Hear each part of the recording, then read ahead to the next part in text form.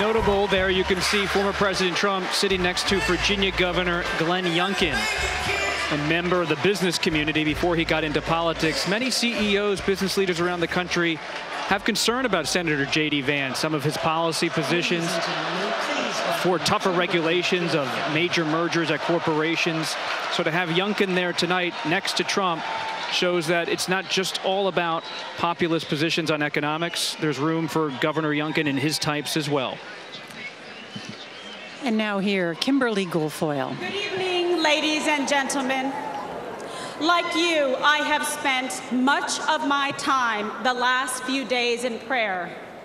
And I know that God has put an armor of protection over Donald Trump.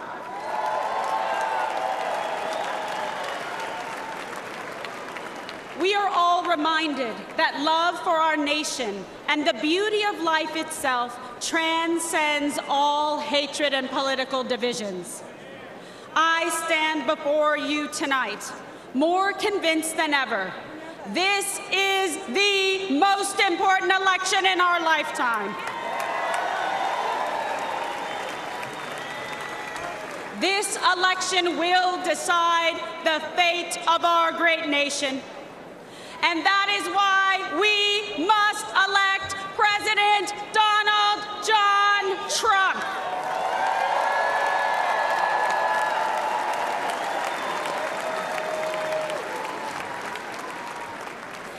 This is not just a choice between Republicans and Democrats. This is a choice between safety or chaos, wealth or poverty, national sovereignty or open borders. This election is a choice between Joe Biden's vision for American weakness and Donald Trump's vision of American greatness.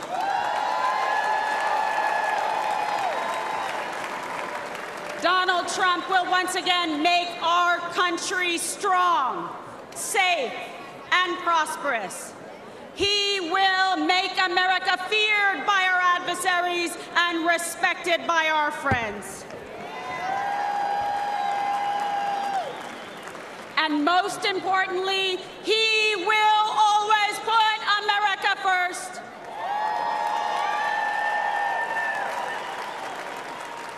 After 4 years of Joe Biden's disastrous America Last agenda, our country is more dangerous, vulnerable, and impoverished than anyone had thought possible.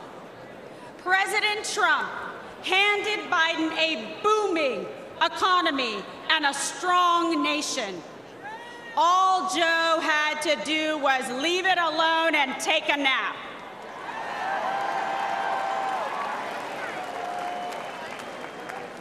But Joe just couldn't help himself. Joe Biden cannot lead America. He cannot even lead himself off a stage. Now Americans are drowning in inflation. Insanity spreads like a cancer in our schools. We are closer to World War III than any time in my life. And we are facing an unprecedented invasion of millions of illegal aliens across our southern border. Rioters and looters go free, while Biden and the Democrats persecute American heroes like Donald Trump.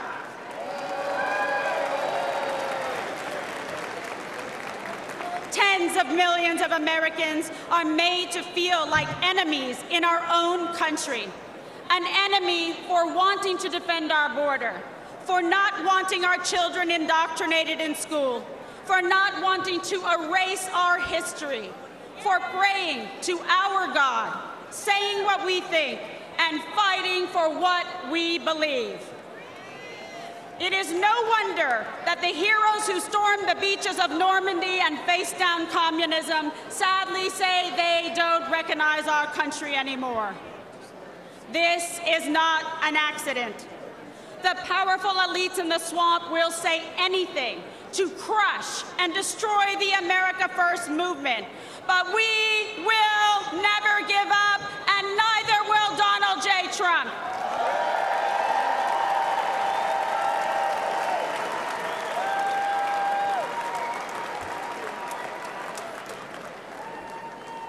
I know I speak for patriots everywhere when I say we are fed up. We are outraged about sex trafficking and drug trafficking across our southern border. We are fed up with the forever wars. We are done being told by the radical left to sit down, shut up, and obey. The Democrat vision for America is governed by fear, hatred, and political oppression. Our vision is defined by a love of our country, love for our fellow citizens, and our love of freedom.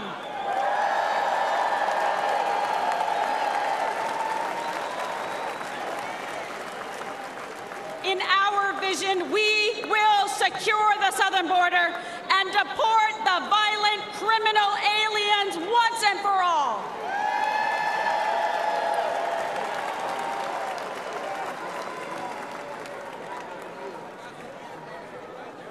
In our vision, America will combat foreign aggressors and ensure our service members are protected, not abandoned, as they carry out their dangerous missions abroad. Because we know we can only have peace through strength.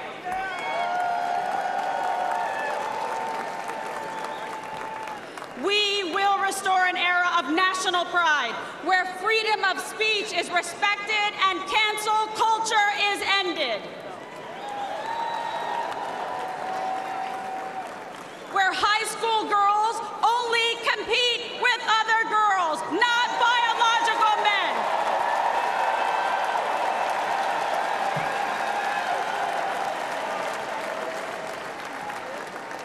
Where struggling cities never put criminal illegal aliens above our heroic veterans and brave law enforcement.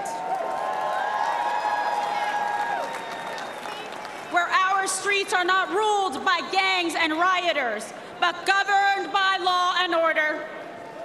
Where students are freed from failing schools and corrupt teachers' unions through universal school choice.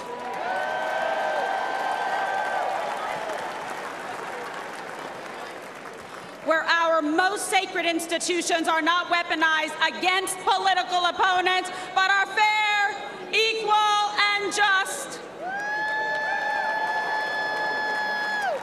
And where we teach our children to love our country, learn our history, and respect our American flag.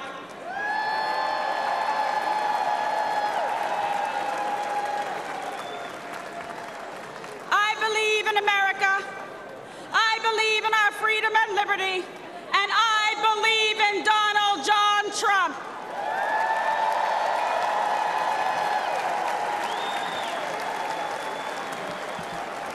And I want Joe Biden, Kamala Harris, and all of the radical Democrats to know this. We will not be bullied into obedience.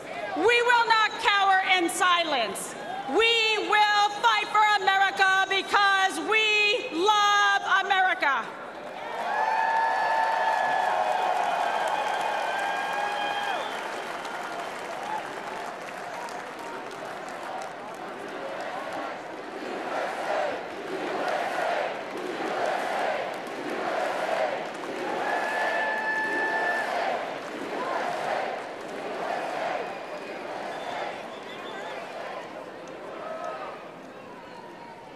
I stand before you as a working mother, a former prosecutor, a Catholic, and a proud Latina.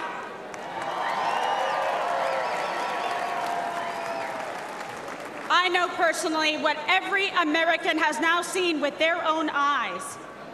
I know the measure of the man that stands before us. Donald Trump will never stop fighting for you.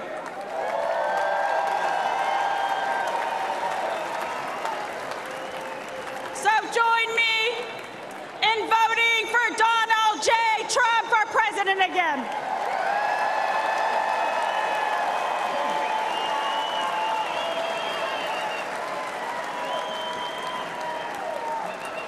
Victory is in our sights. America's future is in our hands.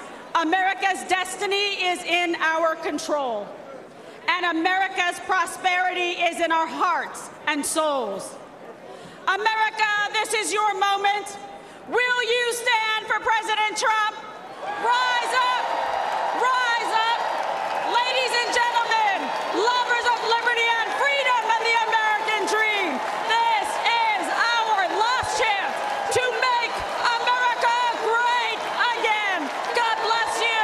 God bless President Trump, and may God bless America.